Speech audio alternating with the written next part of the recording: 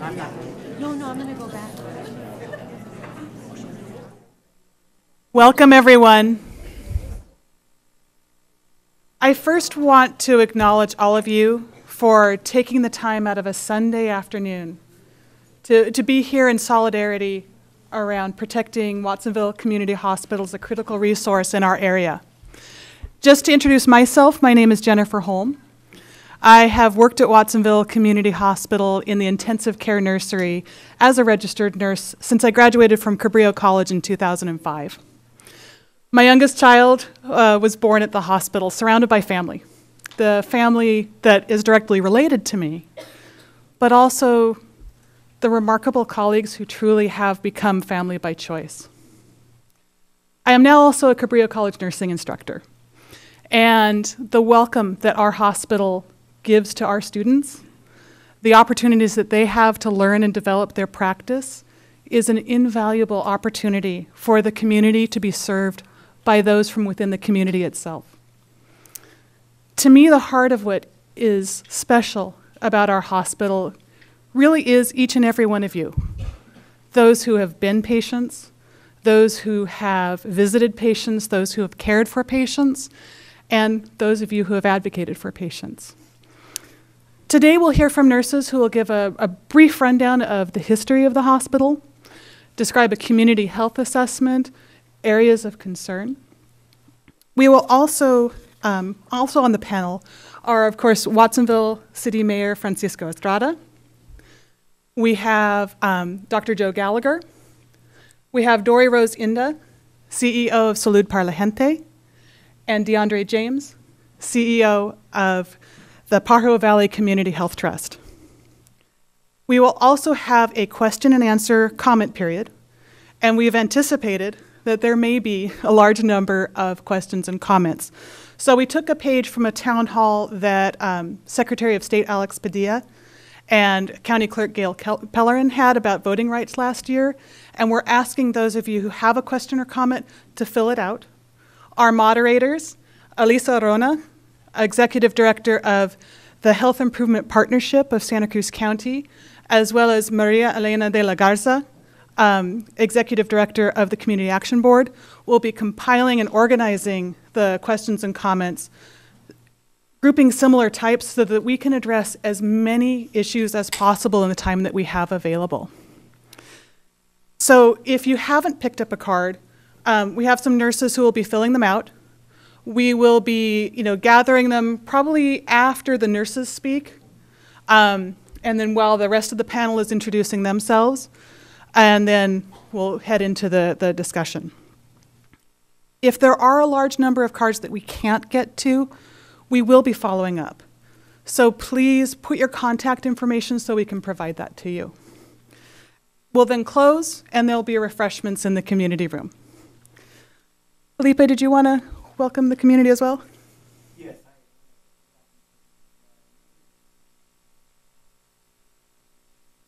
My first time up here, sorry. I too wanted to welcome folks up here as well. My name is Felipe Hernandez, Watsonville City Council member, and I appreciate everyone, being here. And this is what's great about our community, that, the City Hall is filled up on a Sunday afternoon. This is what community is about. So thank you for being here. Our community has a history of coming together when there's a time of need, from earthquakes to labor strikes to floods. The community always comes together to help those in need. The community should always be concerned when the nurses are out in the community, in City Hall, instead of the hospital. Nurses, their primary job is to take care of the community. And so when we're sick, we go to the hospital and they bring us back to health. Right now, we as a community have a responsibility to help the nurses at this time of need, when they're in need.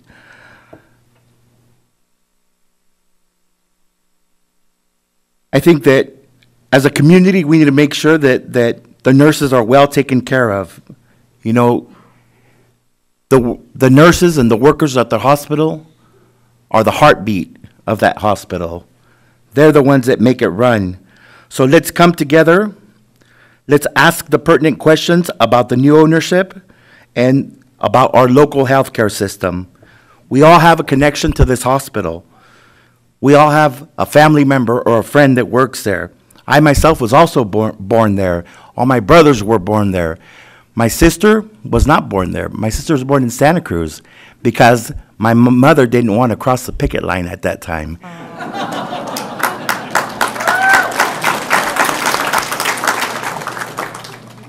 So let's give the nurses and let's give, our community a big round of applause and welcome them.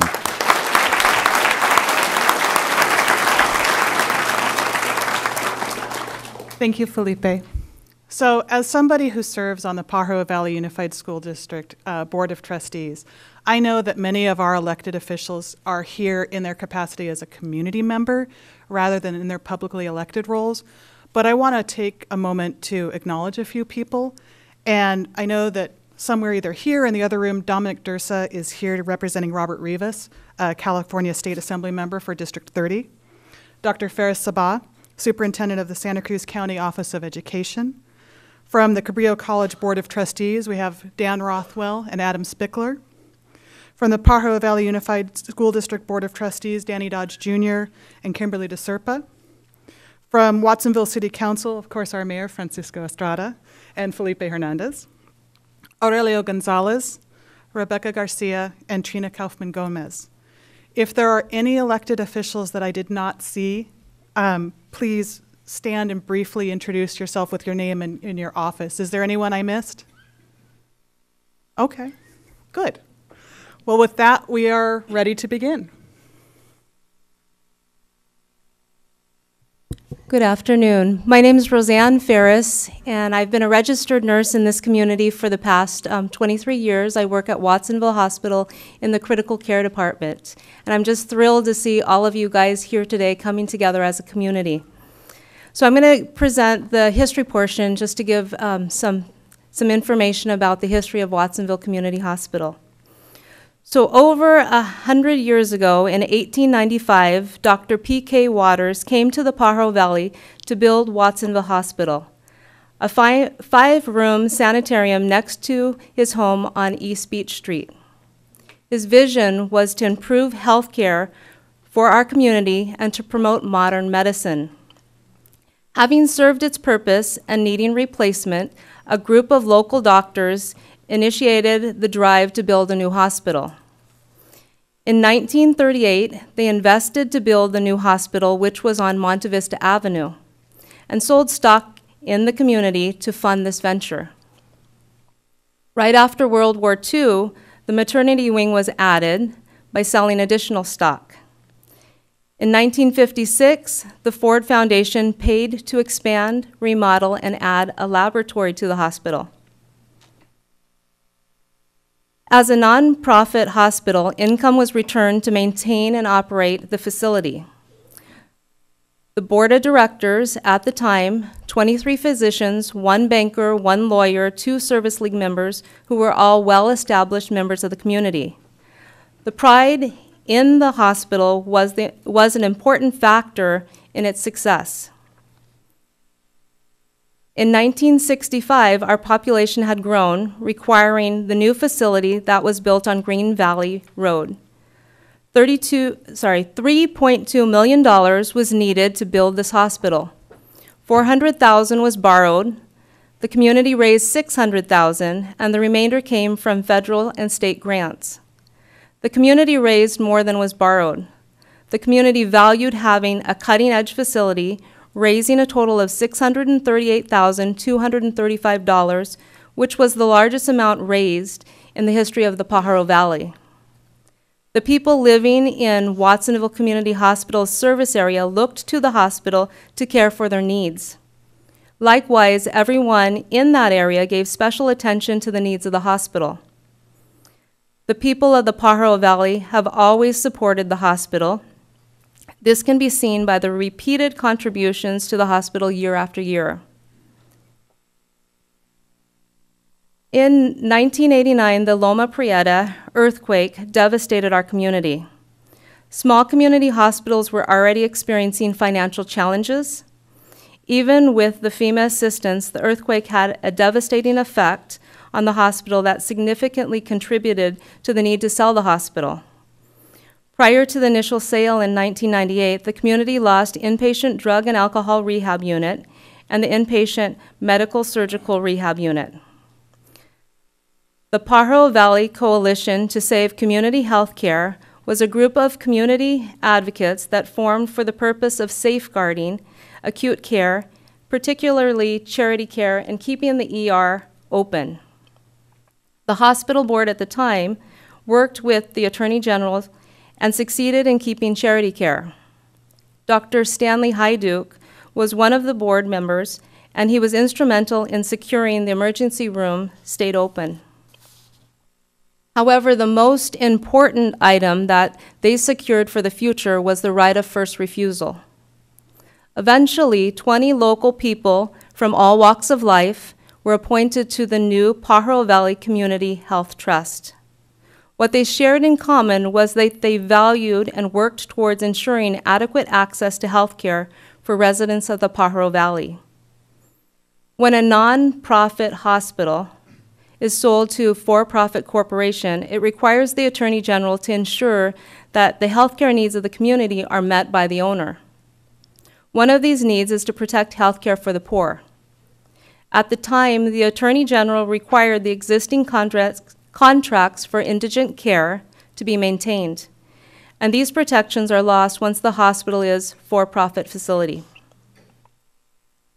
In 1998, Community Health Systems, a nationwide for-profit hospital chain, purchased the hospital and made many promises to improve and grow health care services for our community.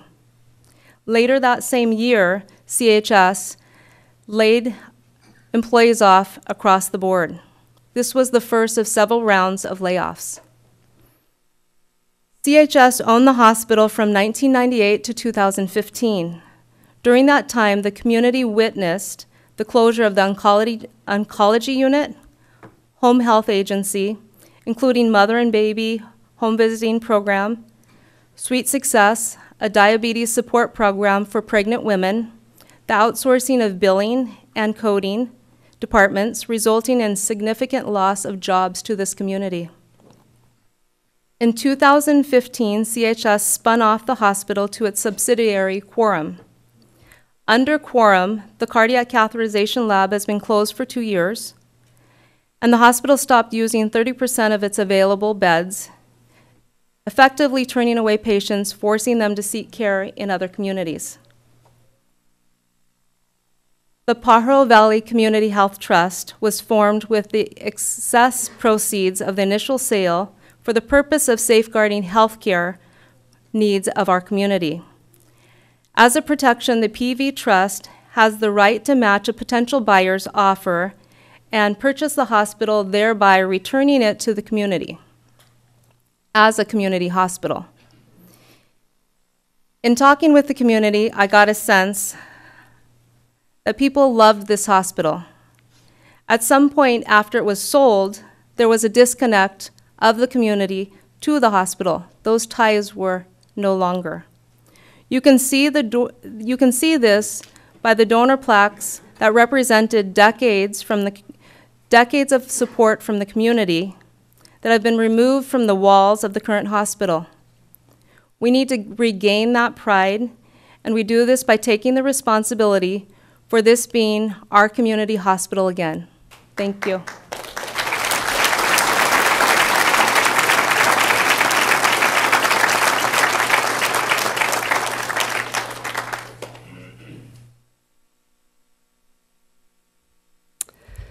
Hello, and thank you all again for being here today.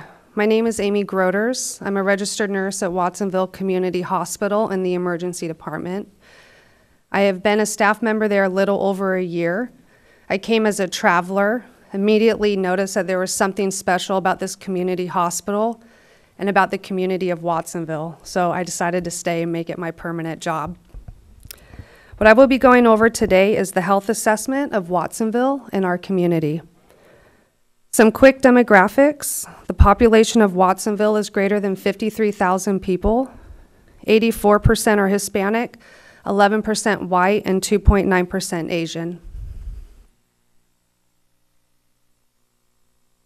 The poverty level within Watsonville is a key determinant when assessing community and individual health. More than 30% of total households in Santa Cruz County do not make enough to meet basic needs. In Watsonville, 15.6% of the population, that's 1 out of every 6.4 persons, lives below the poverty level. That is a higher than average percentage when compared to the rest of California. That means being poor in Watsonville means you're really poor. As we take poverty levels into account, we begin to recognize the impact it has on our social environment. For example, CalFresh, a food assistance program, has had a steady increase of participants from 2008 to 2015 within our county. The purpose of this program is to provide food for those who would otherwise be without. This shows us that there is a steady need of people in our community who need assistance in obtaining food. And in spite of being in a rich agricultural center, Watsonville is considered a food desert according to the USDA standards, meaning that for many in this community, obtaining food is limited due to low income, poverty, and lack of access to affordable, healthy foods. Access to health care is another determinant in health assessment of a community. Santa Cruz has a lower percentage of people carrying health insurance when compared to the rest of California. Though we can see on this graph that the primary care provider ratio to population is higher than the state, it does not account for retiring physicians, physicians who do not take Medi-Cal, or physicians who are unable to take new patients. That's why it's vital for organizations such as Salud para la Gente to be in our community. One highlight is Watsonville Hospital has improved its number of breastfeeding mothers. There has been a declining rate of C-sections. There's been improvements in low birth weights of babies. There's been decreases in adverse outcomes of infants. And our nurses have noticed a decrease in number of neonatal stabilizations. What this means is that mothers and babies are healthier. This is a direct result of partnerships between our community organizations and the nurses and doctors at Watsonville Community Hospital. As we have seen from this health assessment so far, there's a large population living in Watsonville with high levels of income inequality, high levels of poverty, and in terms of health are a population affected by higher than average rates of diseases, specifically heart disease, cancer, obesity, drug and alcohol disease, and diabetes. This staggering slide shows us that there's also an increase in suicide rates in Santa Cruz County, higher than that of the state and national levels. With very few mental health services accessible in Santa Cruz County and even less in Watsonville, the community is greatly affected. This slide here is a graph of premature death rates within Santa Cruz County. Premature death is a death that occurs prior to the average life expectancy. As you can see, Santa Cruz has had a steady increase in the number of premature deaths. For Watsonville, these premature deaths are related to cancers, heart disease, obesity, diabetes, and drug and alcohol disease, many of which, though not all, are preventable with appropriate healthcare services in place. The premature deaths related to suicide are often reflective of homelessness, poverty, and a lack of access to mental health services. The data from this health assessment shows that many living in this community are faced with high cost of living while living in poverty and affected by disease at high rates. As a nurse in this community, I see daily the effects that these factors have on the people of this community. I can attest that Watsonville, as well as Santa Cruz County, is in vital need of maintaining our local hospital, improving services, increasing services, and not cutting or limiting services for the betterment of the people in this community.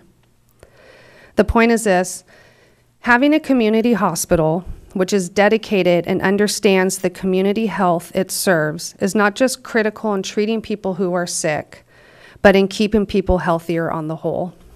Thank you.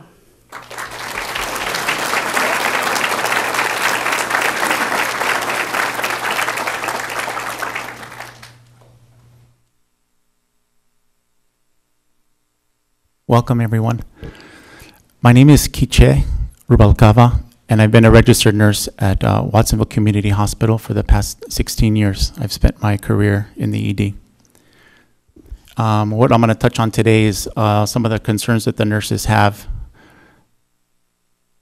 On June 6, 2019, our community and the 620 employees of Watsonville Community Hospital learned for the first time that a brand new for-profit entity with no traceable track record of owning hospitals and unknown funding sources was apparently seeking to buy our hospital. In the Pajaronian, Halson also stated it had been working on the purchase for more than a year without any prior notice before that late date to the Pajaro Valley Health Trust, who has the legal right of refusal in the case of any sale of Watsonville Community Hospital. And there was no prior announcement or public discussions with our community and no discussion with hospital employees. As frontline registered nurses, with an all too clear knowledge of what for-profit corporations have done to so many of the medical services, specialties, and our ability to give safe quality of care here at Watsonville and other communities across California and the US, we were immediately concerned. One of our most immediate concerns had to do with the very real possibility of vital unit closures because of what we know of these for-profit business practices. The closure of these vital units is usually based on their profit margins without regard to our patients and community needs. Closures of vital departments and units such as ERs, labor and delivery, and critical care have risen dramatically across the country. In California, and especially in rural and semi-rural communities, emergency departments are particularly vulnerable because they're often seen as not profitable enough. In 2016, because CHS was in debt from borrowing too much to purchase too many hospitals too quickly, it chose to offload 38 hospitals across the country to a spin-off, Quorum Health Corporation. Watsonville was one of those 38 hospitals. And like CHS, Quorum also used the rural model as its business strategy, implementing the same policies that prioritize profits over patients. We can see this strategy in the closure of our cardiac catheterization lab after Quorum took over in 2016, and its decision to reduce the use of beds in key areas such as telemetry, medical, surgical, and critical care units. The registered nurses know we cannot afford this kind of decision when it comes to our emergency department and other vital units. From 2012 to 2015, CHS reduced or eliminated emergency rooms, trauma centers, obstetric services, labor and delivery units, pediatric units, psychiatric units, and medical detox units throughout the country. Due to the CHS rural model, many of these services were the only ones available for miles, placing particular hardship on non-urban residents. In one of the most comprehensive studies on this subject to date, the California Office of Statewide Health Planning and Development studied 48 hospitals that closed their emergency room departments between 1999 and 2010. As you might imagine, closing emergency rooms has real-life consequences. It means longer response times that are dangerous in emergency situations. Time is of the essence in the cases of a heart attack, stroke, and severe infection. The California study showed that heart attack, stroke, and severe infection for patients faced a 15% greater risk of dying in the hospital if there had been a closure of an ER nearby when compared with similar patients at unaffected hospitals. Obstetric departments have also seen overwhelmingly high rates of closure. Between 2004 and 2014, the percentage of all rural counties in the U.S. that lacked hospital obstetric services increased from 45% to 54% due to the hospital OB unit closures. A key result of OB unit closures is that patients may show up at the delivery with little or no prenatal care due to the distance of the next nearest hospital, adding to the risk of delivery, poorer outcomes, and increased risk of death. But the real bottom line of OB unit closures is that mothers and newborns pay the price for lack of access to medical care in their own communities, a for-profit decision that as nurses, we cannot condone. CHS has a record for the slash and burn model of buying, extracting the most profit possible, and then closing hospitals. A hospital bankruptcy and closure is one of the most serious concerns for Watsonville nurses after learning an unknown, completely new for-profit was attempting to purchase our community hospital. Hospital closures are on the rise in rural and semi-rural areas like Watsonville in both California and across the US. In fact, just as we see in trends of cutting critical units such as the ER, labor and delivery, and critical care, for-profit corporations have a dismal record of buying, making all they can, and then shuttering entire hospitals. We can see this trend clearly in the slash and burn business model CHS has employed. After extracting all the wealth possible, CHS and Quorum typically sell the hospitals or shut them down. When CHS closed 2 hospitals in East Tennessee last December, a region deeply affected by poverty and a public health crisis related to the opioid epidemic, it caused an already strained healthcare infrastructure to get worse. Last March, in a letter to the editor of the local newspaper, a resident of Knoxville, Tennessee, writes that his wife had to wait for 15 hours on a gurney in the hallway of a local hospital before she could be seen by an emergency room doctor. And when he asked why it had taken so long, he was told that this was the new normal there. There was the new normal there due to the healthcare shortage.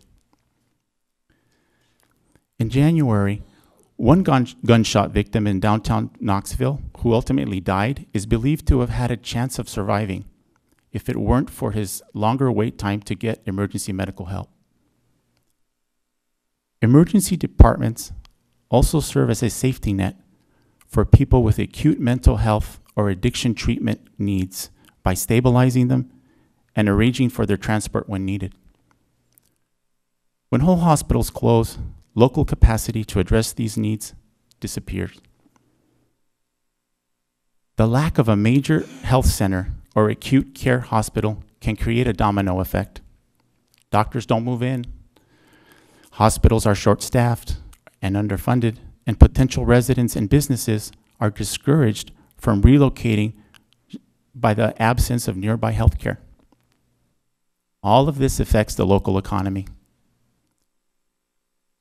For the Watsonville registered nurses, the real risk of this happening due to yet another for-profit venture is just too high.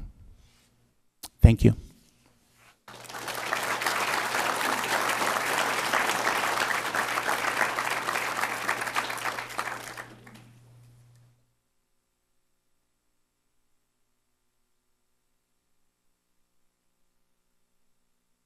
Good afternoon, everyone. My name is Francisco Estrada, and I have the honor of representing the good and hardworking people of the city where I was born and raised.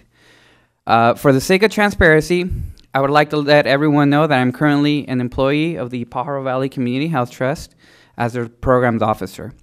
But I am here today speaking to you as the mayor of Watsonville and as the first servant of the people. First off, I'd like to thank each of you for being here today on this Sunday afternoon, as well as our moderators, our panelists, and specifically the remarkable team of nurses who have worked diligently to bring the community together to have this important, inclusive, and frankly overdue discussion about the future of our local healthcare system. We would also like to thank the Health Trust, its board, and executive director for all that they have done in such a short amount of time on behalf of the Pajaro Valley community. As the mayor for the city of Watsonville, and speaking on behalf of the city council, I want to assure everyone present here today that our highest priority is and will always be to safeguard the health of the community and to protect the well-being of the people we serve. And this includes advocating for the hospital staff and their families that have gone above and beyond for their community and who depend on the hospital for their livelihood. Since we became aware of the intent by the Health and Healthcare Group to purchase Watsonville Community Hospital, the City Council and the City Manager's Office has been closely monitoring every development. We have offered the Health Trust our full support. We have held multiple conversations with the potential buyers to share with them the concerns of our community. And each member of council has done its best to meet with residents about this complex issue. Particularly, I'd like to thank my colleague, Trina Kaufman-Gomez, for her leadership as a member of council, as the city's representative on the Health Trust Board, and as a former employee of the hospital in helping the city perform its due diligence. Finally, I am here today as someone who will live with type 1 diabetes for the rest of my life. As someone working to manage a lifelong disease, I do not take my health or the health of my fellow residents for granted. I can tell you firsthand how important it is to have a local healthcare system that champions prevention and upstream medicine, especially for our most disadvantaged populations. For a long time now, our hospital hasn't been the pride of the community that it once was. Ever since it became a private entity, I personally don't think it's been the facility that we know it can be. We have a unique opportunity today to collectively discuss and begin building the inclusive healthcare system that we all deserve. Remember, at the heart of the names Watsonville Community Hospital and Pajaro Valley Community Health Trust is community. Thank you.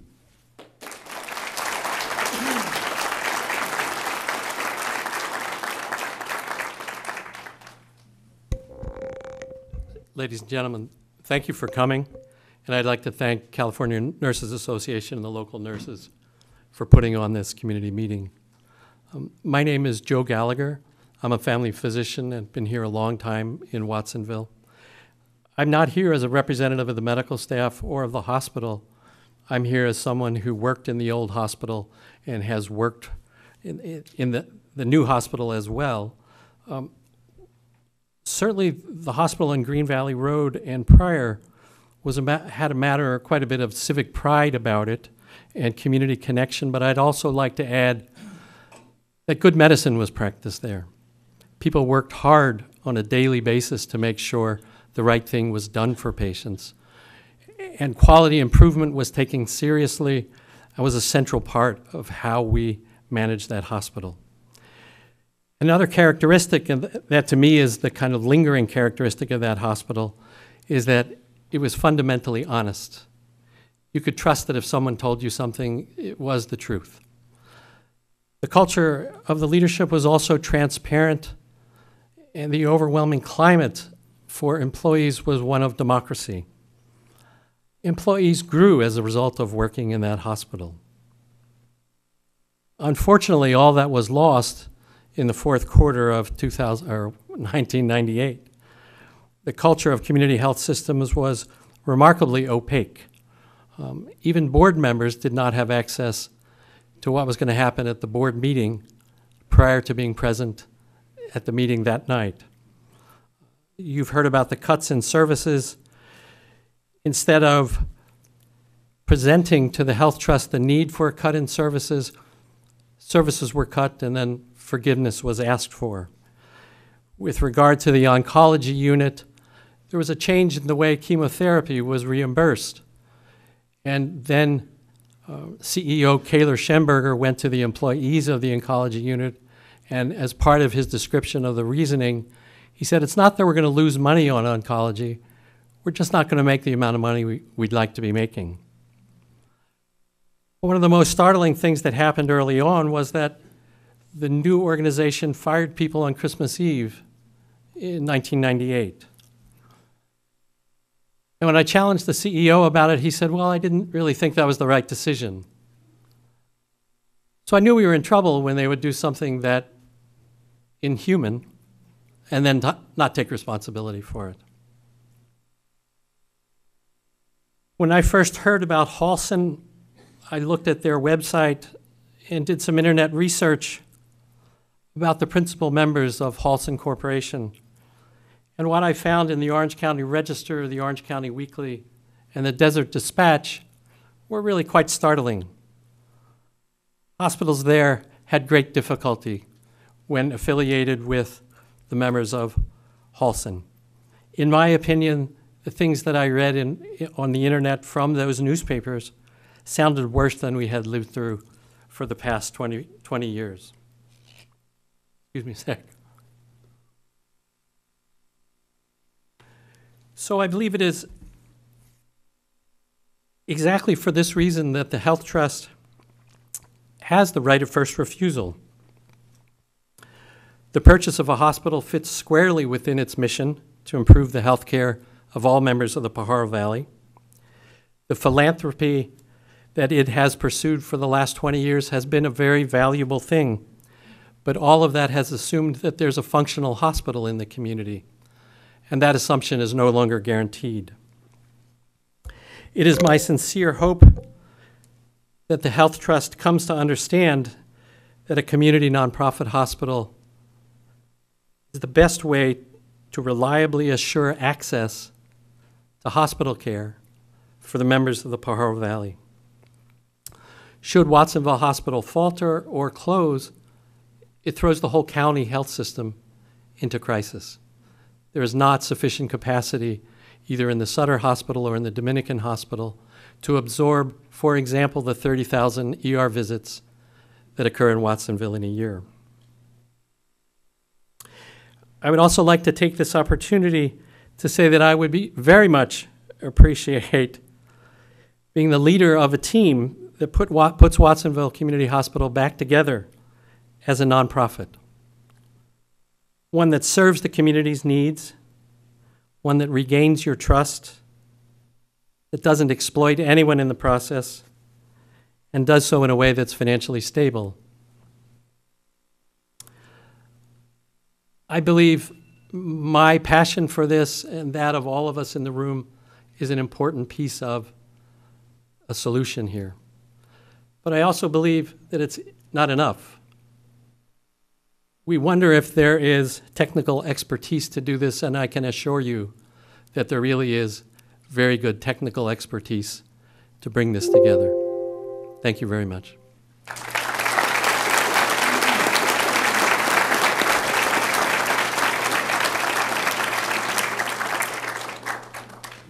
Good afternoon.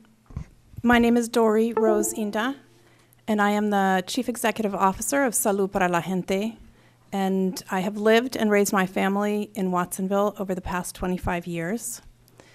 Salud para la Gente is a federally qualified health center, which means that we're federally mandated, missioned, regulated, and funded to ensure access to primary care, regardless of ability to pay and insurance.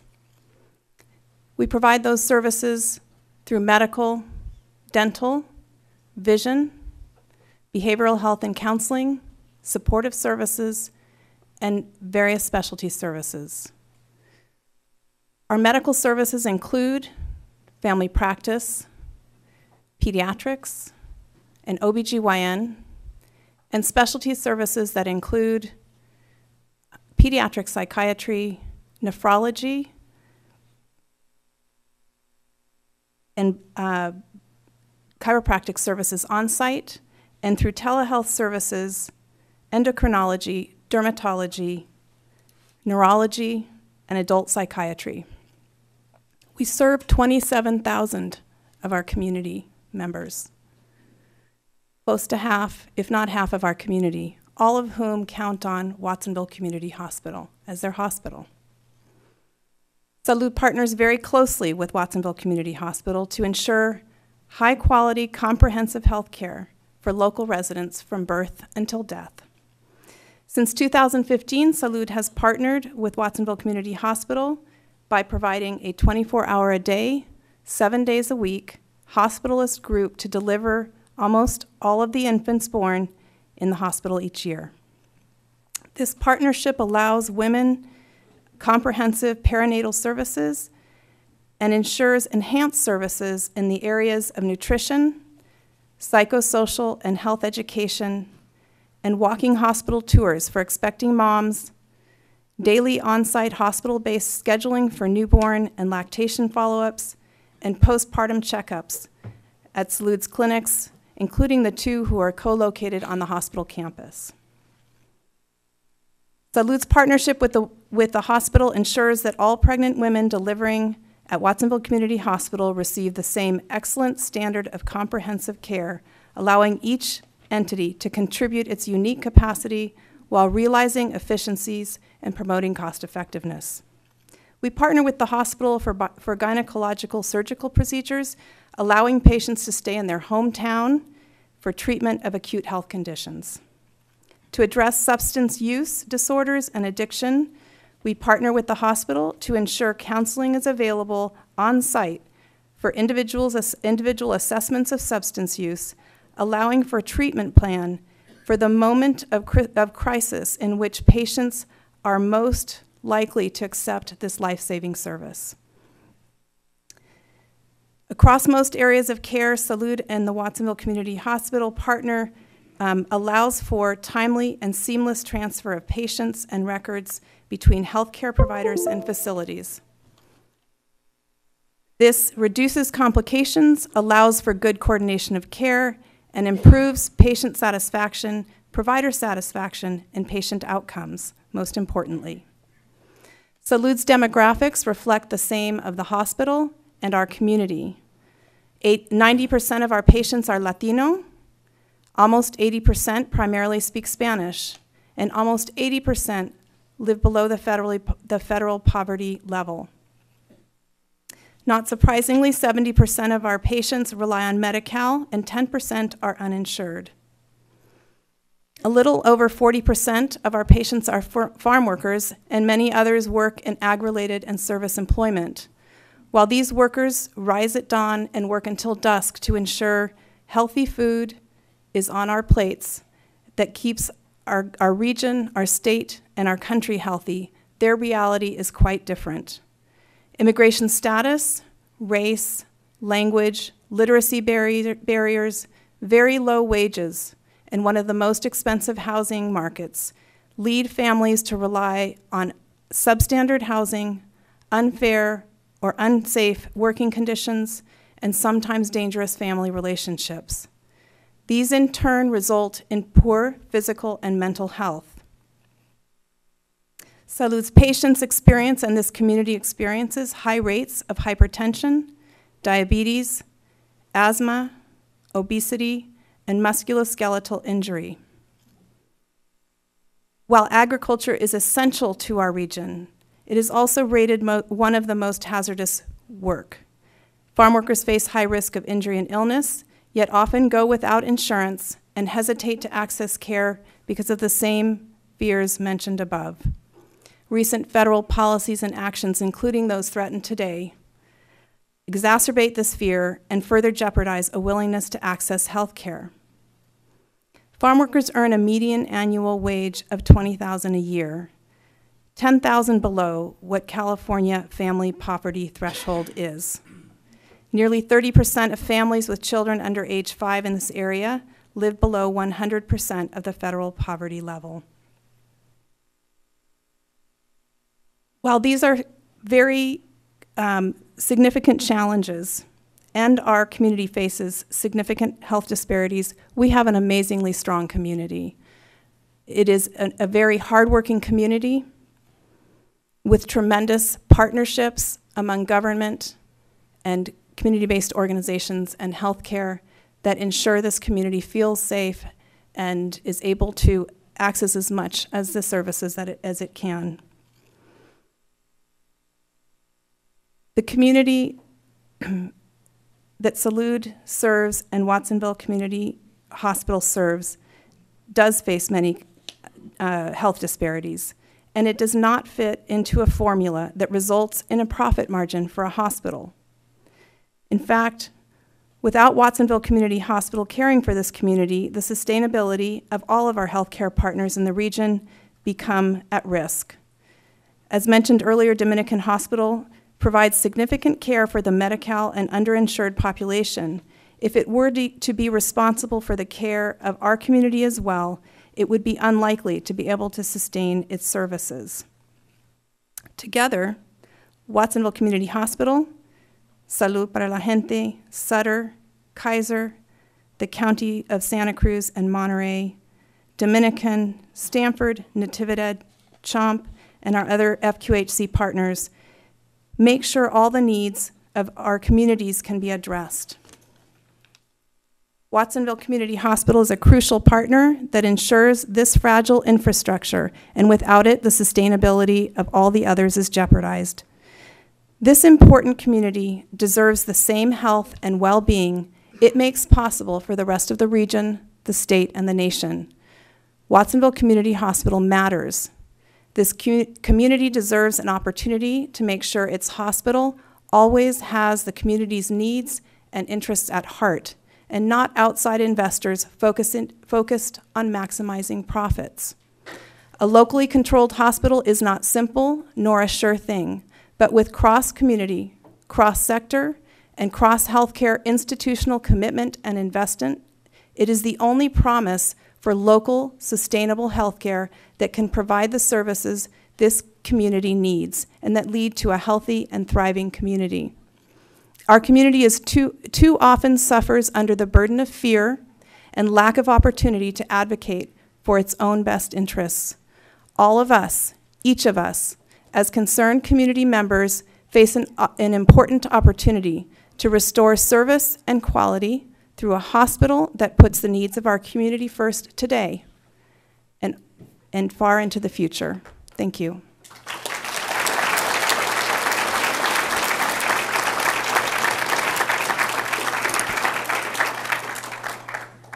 Good afternoon.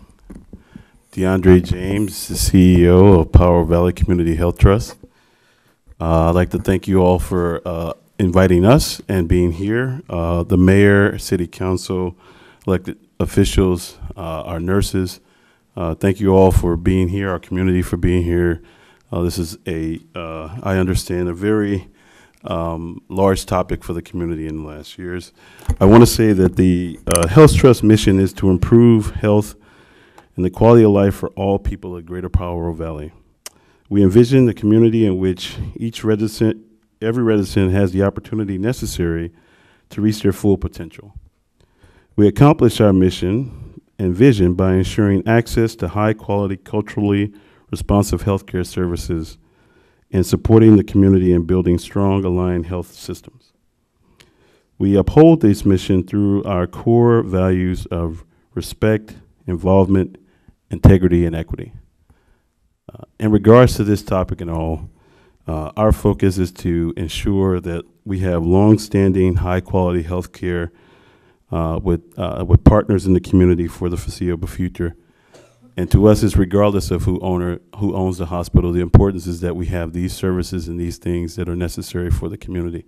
And that's been our focus the entire time of being notified from June 6th, and our board and everybody in SOS have been contacted by a lot, and it has been humbling and that this community reaches out in this fashion and this is the heart of the community. And as the Health Trust, we take that very, very seriously. And this is not of light of heart. And we want to make sure that we have the services necessary in the community for the foreseeable future. Elisa, I just want to, Felipe has a quick logistics announcement. Few house items. First, I'd like to acknowledge Councilmember Lowell Hurst. They just arrived.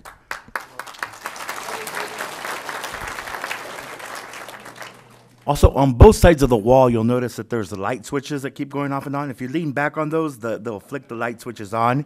So be careful with the light switches. Seems like a disco in here.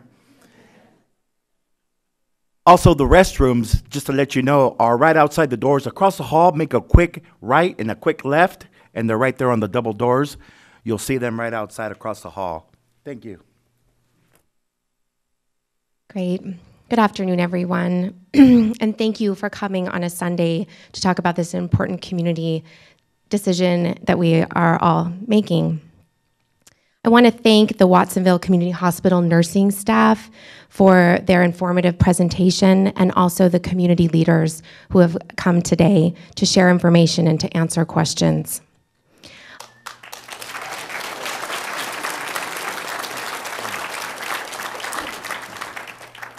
I am pleased to be co-moderating today's discussion with this panel. I am joined by Maria Elena, who I'd like to introduce herself, please.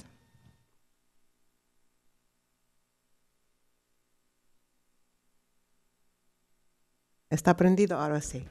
Buenas tardes, good afternoon. I'm Maria Elena de la Garza, and I am purposely on this side of the podium, as my responsibility is to help bring to life the comments that people in this audience have.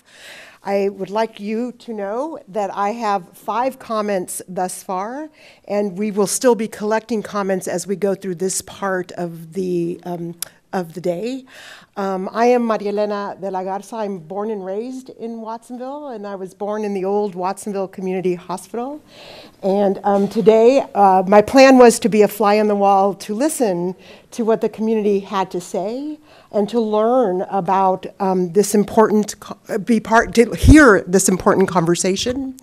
And I was asked by Elisa to help and to support the conversation. So I'm here con respeto, with humility, as a representative of the community that I am a part of. Thank you, Maria Elena, for joining us. My name is Elisa Arona. I am the Executive Director of the Health Improvement Partnership. We're a local nonprofit organization, and we represent the healthcare organizations here in the community. As explained at the beginning of the town hall by Jennifer, we have collected comment and question cards in English and in Spanish. And the comments will be read aloud by Maria Elena, and I will be asking the questions of the panel members. We only have about an hour left, and probably a little bit less because we are going to need some time for closing comments. So keeping that in mind, we are going to do our best to share all questions and comments, but it does mean that the questions will be grouped by theme, so you may not hear your exact question, but we hope to, by theme, be asking similar kinds of questions of the audience, of the panel members. We also plan on responding to all questions at a later time. So if you have submitted a question, please also include your email address if you would like a response. I want to remind everyone that we will not have an open mic. There are so many in the room, and we really are trying to manage the time that we have. So we really appreciate everyone's respect of that process so that all questions and comments can be brought forward or responded to at a later time.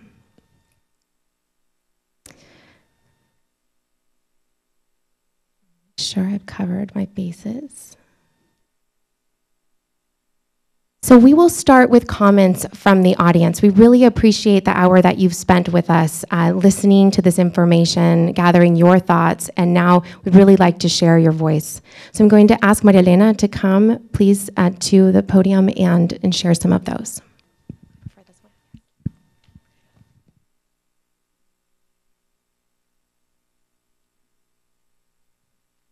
I am very, very concerned about the possible sale. We need Watsonville Community Hospital and its vital services.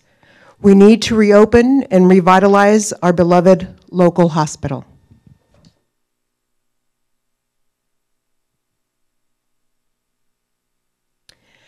Access for the poor will be diminished because a for-profit must pay shareholders and taxes. I am concerned quality of care will be compromised.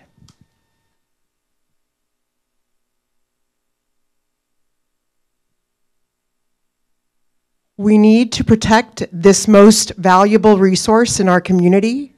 It should be owned and managed by people who are advocates for the health needs of the Watsonville community.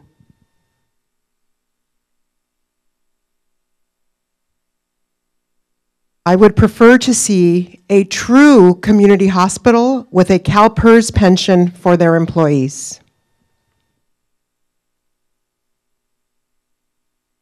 I am concerned for profit corporations buying Watsonville Community Hospital.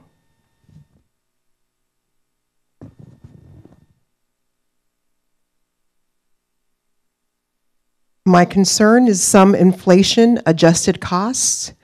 638,235 community raised funds in 65 equals 5,189,823 in 2019. Sale price in 98 was 56 million. In 2019 is 88 million. The current price equals 1/3 of the 1998 value. When you sell a business at such a deep discount, it is not a healthy business.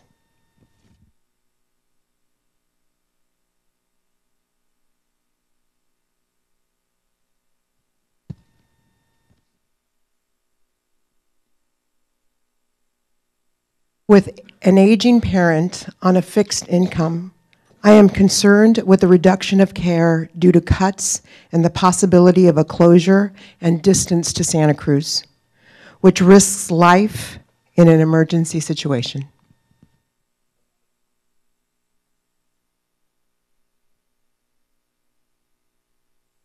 The concern is the new model of operations of a hospital is to hire travelers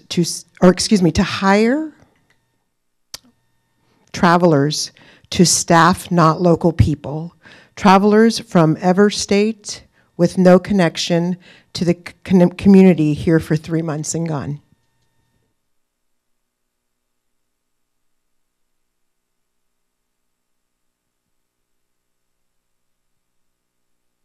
I'd like to just take a moment to acknowledge those comments from the audience and to ask if any of the panel members have any response to any of those particular comments. I also have a more formal question if you'd like to proceed. Dr. Gallagher? In terms of the sale price being 1/3 of the 1998 sale price, there's much of the background financing of Quorum Health Systems that's involved in coming to that sale price.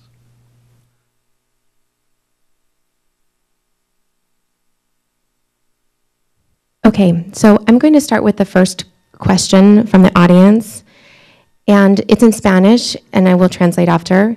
Yo quiero saber si las CNA van a seguir trabajando sin cortes de horas con el mismo sueldo y beneficios. Question is, I'd like to know if the nurses of the CNA are going to continue to work without cuts in hours and at the same salary and benefits under the new ownership.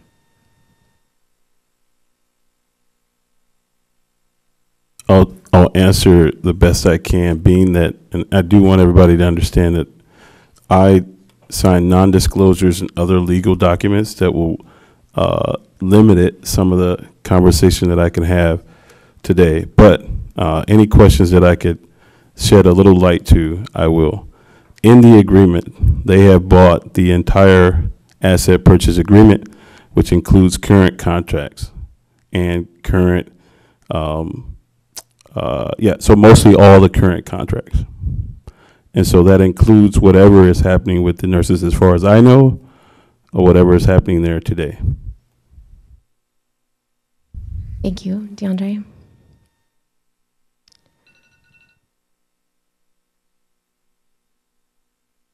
Please, Roseanne. Yes.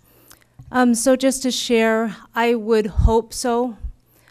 We don't know for certain. I can say that we have contracts, and we don't know what will happen when we get to the table and negotiate those contracts. So I would say yes, I would hope so for the well-being of the nurses and for the community. Thank you.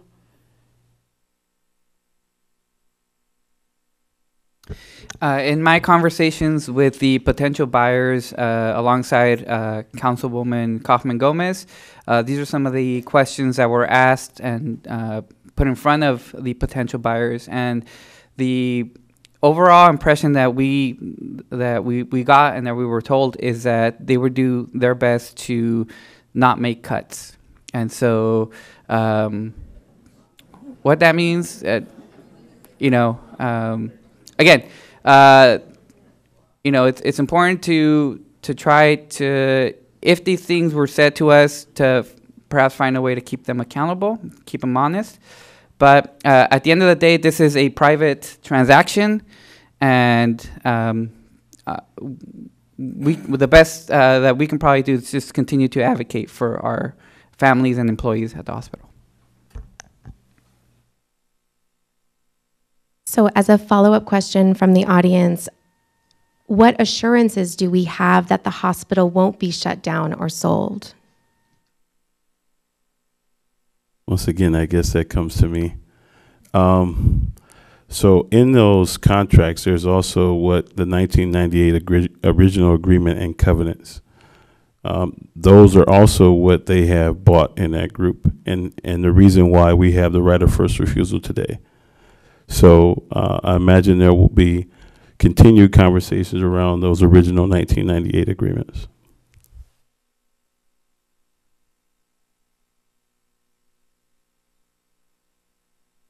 I don't think those assurances can be provided under any circumstances, regardless of who the owner is. I think it was mentioned earlier that the sustainability of small rural hospitals is challenging under any circumstances. And I think from some of what was mentioned earlier, more challenging for the for-profit corporations. But I think there isn't a way for any one of us to earnestly and with evidence give an assurance like that.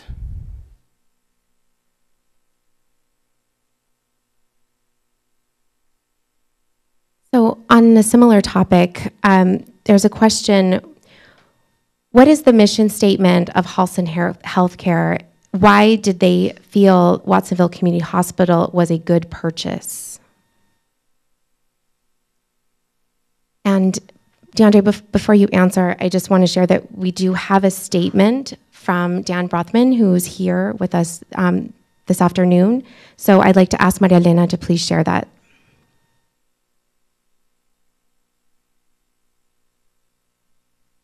My name is Dan Brothman. I am CEO of Halston Healthcare. We are excited about the opportunity to work with Watsonville community to acquire this hospital.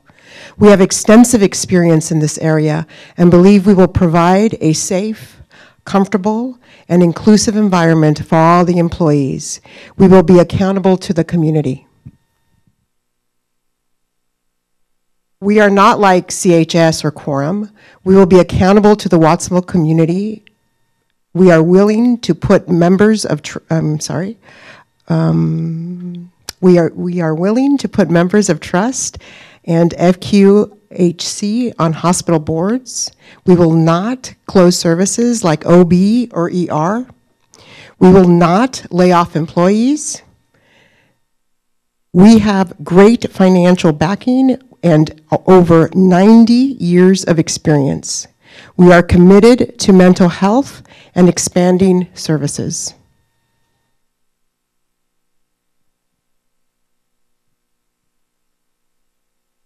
DeAndre, Yeah, comment? can you read the question just one more time? Make sure I'm gathering.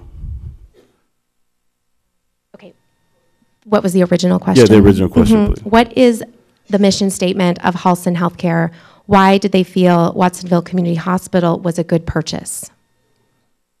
I don't know the mission station of Halston Healthcare. I think Dan Brothman and his team can answer that. What I can answer is that Quorum Healthcare has been trying to sell Watsonville Hospital for quite some time. That has not necessarily been publicly known, and it's been shared amongst, if you, in the healthcare realm, that has been Quorum's mission to sell Watsonville Community Hospital.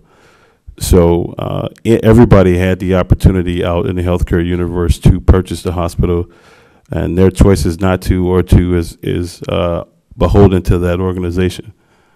Watsonville Community Hospital, I mean, Watsonville itself is a great community, so I wouldn't imagine why anybody wouldn't want to be here. But, you know, I can't answer directly for Wholesome Healthcare in regards to why they felt that it was a right purchase. I can only share what I've been told, which is that there were other hospitals that Halston was negotiating with Quorum in another state that fell through, and Watsonville Community Hospital that was then offered as an option. So that isn't necessarily a prime reason, but it is background.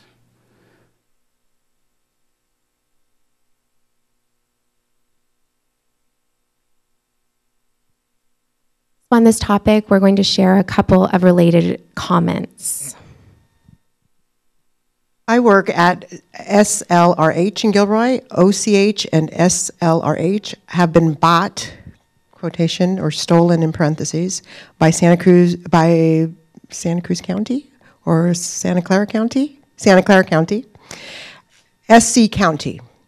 After being lost by Verify, who went bankrupt with 3 years of buying us.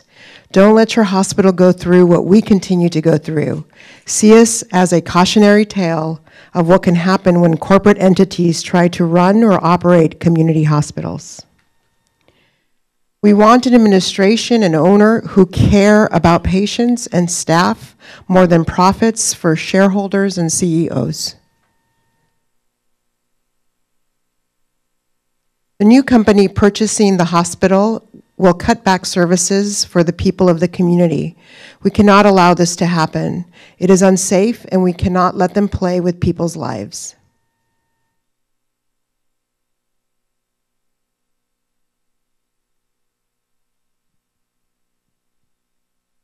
Okay, so on an alternate topic, but related, a question from the audience. How realistic is community ownership at this time? How would it proceed?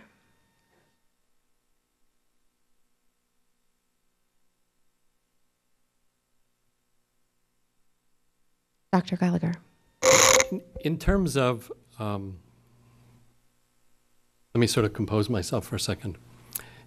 Before the earthquake in '89, the hospital had about a 65% market share in Watsonville. After the earthquake and continuing, it has stayed at about 50% or under. There are a number of things that need to be done to right that. One of those is to reattract the community to this hospital. There are other areas that need to be fixed. Billing and collections has been a problem under Quorum, so that even though bills are generated, collections are very poor because of that. Obstetrics has experienced a decrease in the number of births by about 20%, I guess is my sense. So I think there are things that are fixable. There are also things that we could do here that have not been done, and all those could be analyzed to see whether they would add to the bottom line or how they're best done. So I think there are fixes to make Watsonville Hospital sustainable. It's a sort of more complicated answer, but I think that's the best overview of it. Just in general, for a community hospital to go, or a locally controlled and governed hospital to move forward would require significant partnership and investment from the other healthcare partners in the region. That's one essential part. It would require some very significant work on identifying the appropriate structure and governance, what authority under which it would move, and that would have to happen pretty quickly. We have examples in the region from Salinas Valley. Natividad has also done research, at least while it didn't transition its structure. It did a lot of work around how to move towards that. And there's other hospitals outside of the immediate area that can provide examples and technical assistance around how to do that. But I think those are the really key general steps that would have to happen very quickly.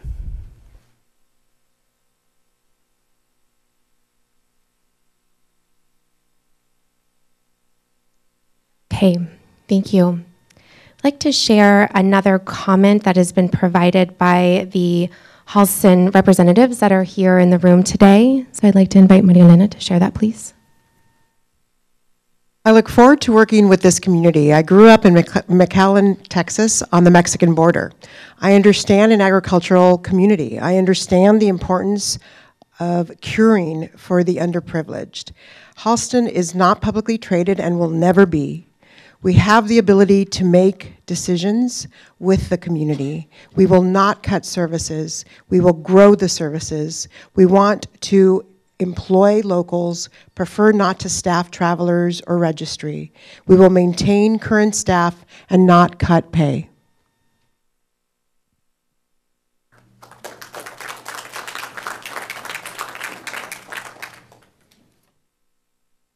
Okay, so first of all, I want to really thank the audience for participating through all of these comments and questions. They are grouping, but as you can see, we're doing this in real time.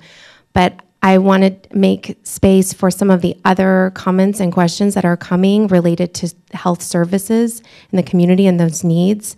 But I also want to remind everyone that the clock is ticking and we now have 25 minutes left for this portion. So I hope it doesn't seem like we're rushing through some really important topics, but there are quite a few different kinds of questions and comments that are coming here. So on the topic of health services, there are some questions related to the ability to add mental health services for pregnant women, as well as substance abuse services. There's also a question, in addition to indigent care, what commitment to specialized care to minority communities like the transgender community, and what commitment to progressive reproductive rights will be asked of future ownership, regardless of private or nonprofit, especially in light of the Trump administration's efforts on religious liberty and those potentially life-threatening impacts on these and other marginalized populations? I want to answer it as a general question, and I think Dory can probably shed more light because this is her direct work. But in regards of services, I think hearing these things is the most valuable point of that. Hearing that somebody's been marginalized or hearing that there's not services for certain sections is really what this meeting, one of the hearts of this meeting is. So we can get that as from the health trust perspective to make sure, regardless of ownership, that we incorporate those thoughts and those things into our mission of making sure that we have long-standable health care in the community. So I definitely cannot answer on behalf of the hospital, but I can say that mental health and substance use services and transgender care are essential services for the most vulnerable in our community. Salud para la Gente, as I mentioned earlier, partners closely with the hospital to ensure that substance use and mental health services are available. And we also provide a significant amount, a growing amount of transgender care. In terms of the hospital, these are exactly the kinds of services that require a community commitment and are not necessarily tied to an ability to get reimbursement and make a profit. Salud, as a community health center, of course, is committed to and invests significant resources towards those services and works closely with the hospital to make sure we can leverage the most effective use of funding and efficiencies to reach as many people as possible.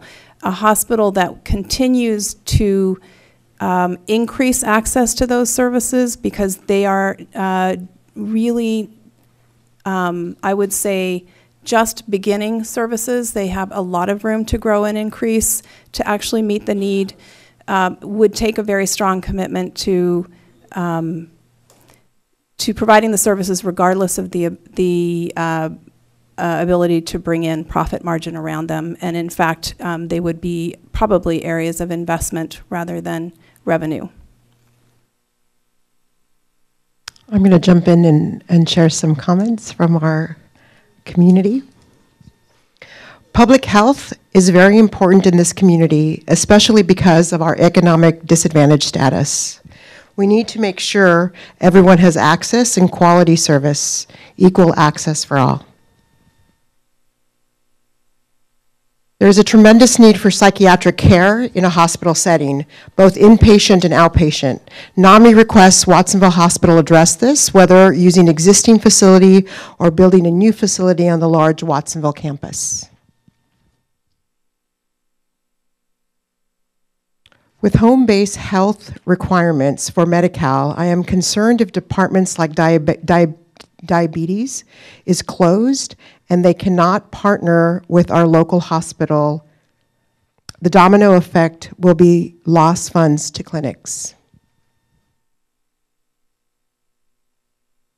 My greatest concern is compromising everyone's right, not privilege, everyone's right to quality, safe health care offered by an accredited hospital, community hospital. To various communities in California, other healthcare systems have made identical commitments when purchasing hospitals or merging hospital systems. For example, no cuts or no layoffs. Eventually, when the layoffs and cuts come, there is a long list of supposed justifications. It's abundantly clear that Watsonville is in dire need of all of its services. The no layoffs and no cuts need to be in writing and with enforcement provisions to protect this precious community.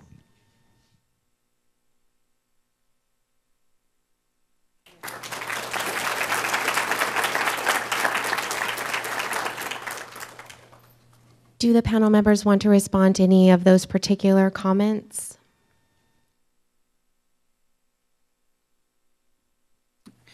I'm happy that these concerns are being raised right now, and I'm happy that the potential buyers, whoever that might be, are listening today.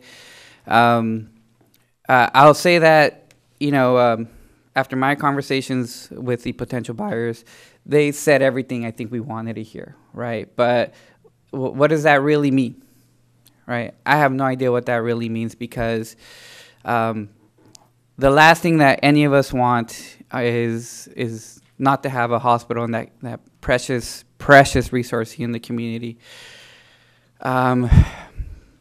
So more than anything, I want to thank the potential buyers for making it public, some of these things that were said to us in private. I mean, my biggest concern is, as I said, keeping them accountable. They're saying they're not going to do these things today, but what happens if something does happen tomorrow, right? What recourses do we have as a community to make sure that livelihoods of our employees are kept safe. So I'm just really appreciative of these comments. Thank you.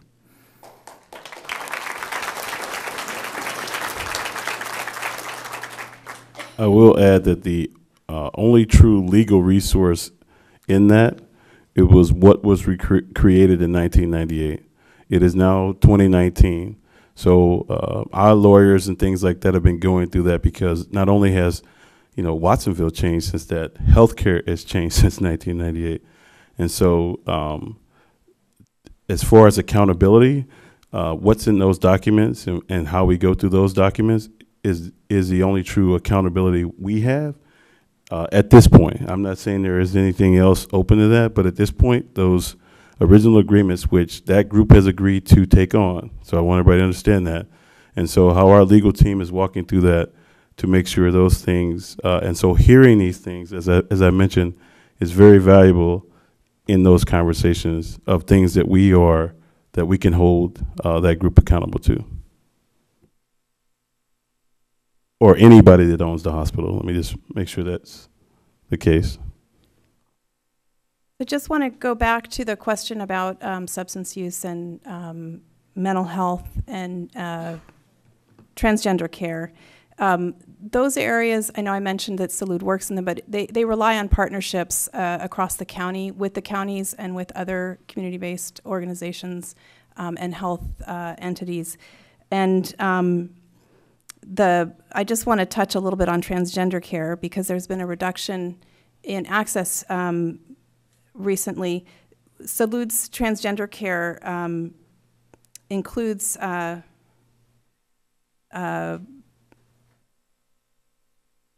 what's called gender-affirming care across all ages, both under 18 and adults.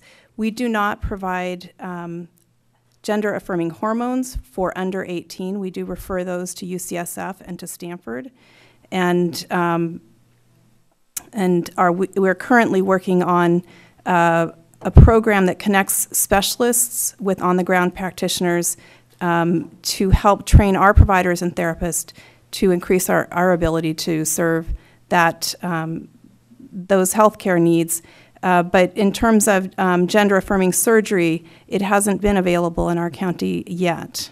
We do refer out for that. So I just wanted to answer that. And earlier I talked about a lot of the partnership around substance use and mental health. Thank you for that clarification, Dory. So there are a number of questions related to the trust's role and the right of first refusal. And particularly, how much financial support would be needed for the trust to exercise the right of first refusal and acquire Watsonville Community Hospital.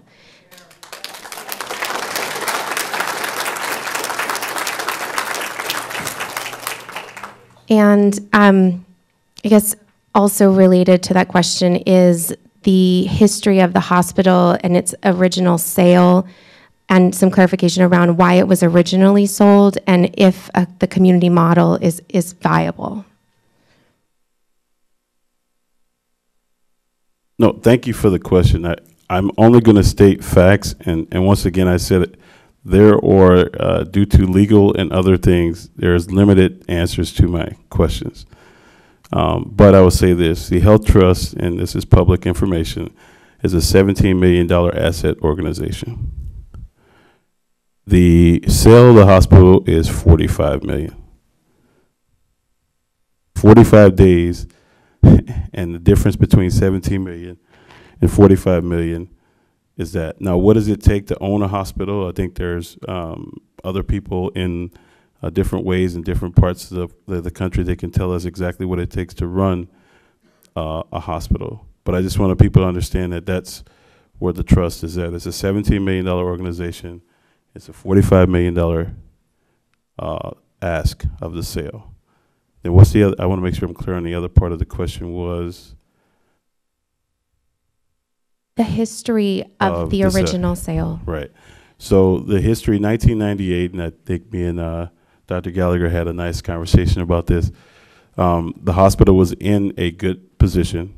The earthquake happened, and then the hospital and the community was put into a very serious financial situation. FEMA was not helping. A lot of things were not in the right order. They had to make a decision. They had to make a decision to say, what is the best thing for the community at this particular point? So a group of community members and others weighed in on selling the hospital. And that was the best option for it at that time. I will say this in defense of Anywhere, that the community has had a hospital for 20 years. And a lot of communities, as we've heard from others and around the country, have closed during that same time. So we might not have, the thought is that we have not probably had the best partnership with CHS or Quorum during that time. But there is a level that a hospital was open during that time. But it is, at 1998, it was a very financial decision to keep a hospital happening in the community. But what happened also during that time, which is great, that the community came together and said, let's protect the community at the same time, and created the Health Trust.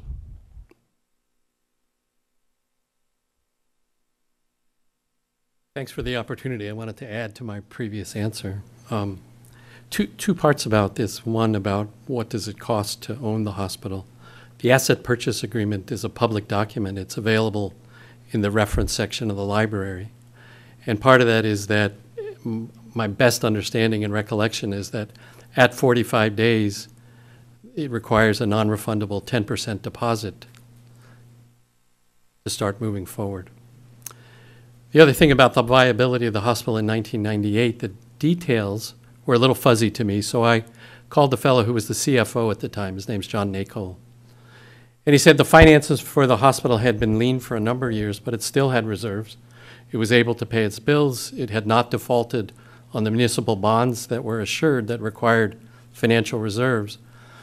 What happened after the earthquake was that FEMA granted money for the construction of the building, but not for any property on which to put the building. So in order to purchase that, the board made a decision not to go into additional debt, but to sell. And so I'm very happy to get the opportunity to clear up the misconception that the hospital in '98 had financially failed. You, Dr. Gallagher. And as a follow-up question, there could not the trust partner with Santa Cruz County Health Services and possibly Kaiser Permanente or other health systems partners in the community? As Dory kind of alluded to earlier, that is a possibility that could happen. That would take a lot of different things to happen in the community at one point or another to happen within a quick time frame. Everybody would have to roll up their sleeves and make that happen, and those individuals have to come prepared to do a lot. So there is a possibility, or that could be a possibility of happening, but I want to know the realisticness of that happening is a lot, and a lot of people getting in the room and partnering and doing that very quickly.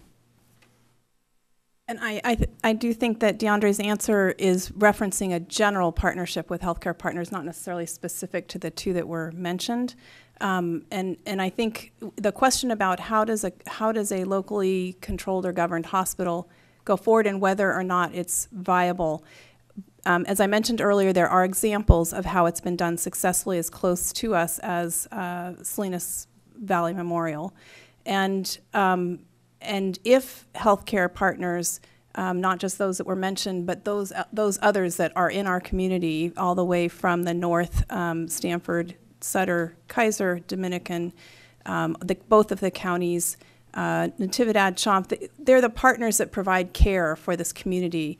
And that is the key, really, to whether or not, as you heard, the discrepancy between the assets that that DeAndre shared of the trust and the actual purchase price, that would be only the beginning of what's necessary to be able to open and run a hospital. So there would have to be a significant commitment on behalf of the healthcare partners, some or all, in order to act as quickly as DeAndre just mentioned and move forward. But there are examples of that happening, and it certainly, at least in my opinion and the research that I've done, does promise the ability to make sure community interests are always at the heart of the direction of a hospital.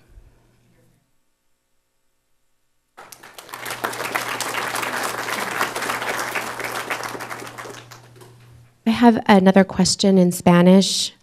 Me gustaría saber cuándo van a empezar los cambios que los nuevos dueños van a hacer.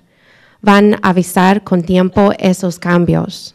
So the question is, I would like to know when any changes at the hospital of the new owners would happen, and will they give us time to know about those changes? Well, we have to enact or sign the ROFR July 21st is the time. Oh, the right of first refusal, sorry. We have to sign or not sign the right of first refusal July 21st. After that point, then the official sale of the hospital would have to take place between whoever that is, or being us, or being that. There's time between it. So the actual sale would have to take place. After the actual sale takes place, then there is the strategic planning and the operations and things like that. So I would imagine that you're a little bit of time between knowing when things are going to happen or not happen. And in that, I think right now we're in the process of sale itself. Let's figure out the sale itself and the accountability, as the mayor mentioned, of that sale. And then there is the operations and those things of the hospital to follow. I can just add one thing, and DeAndre and I have sort of mentioned it a little bit, but the 45-day window is not enough time. 45 days is not a lot of time to be able to think about this, to talk about this, to process this. And maybe there were an opportunity to extend that window for future situations like this. I think it'd be to the benefit of the community for sure.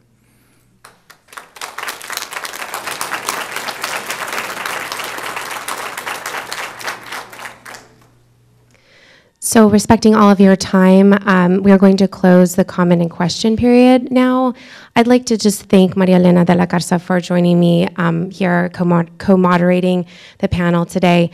And I'm just going to end, and this is a way to pass the baton back to Jen.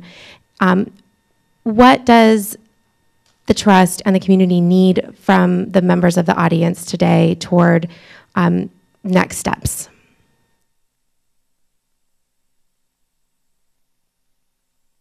Music.